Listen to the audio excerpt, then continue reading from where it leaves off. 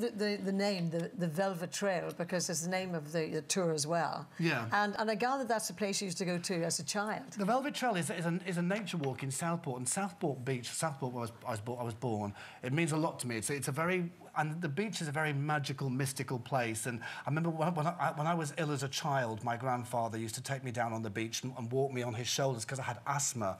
Yeah. So I used to walk me along the Tide Line and used to sing, "Hold my hand, I'm a stranger in paradise," to me as I walked along the beach. And now it's very overgrown. It's like a nature reserve called the Velvet Trail now.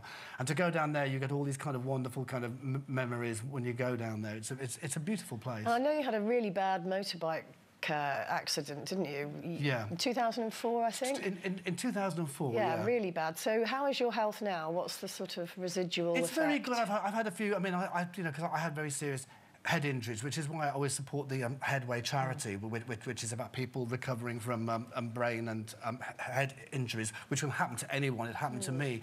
So I've made a very good recovery from that. You know, it took me a long while, but to get my confidence back and to be able to sing again. It must be quite daunting looking at this long tour after all that you've been through and the time you've had away from it. I'm never actually sure whether I enjoyed touring too much. Of my own tours are always a worry, because, you know, you're doing your own tour, it's always an economical thing and all those sort of things. I love doing other people's tours more. Like, I love doing Jules Holland.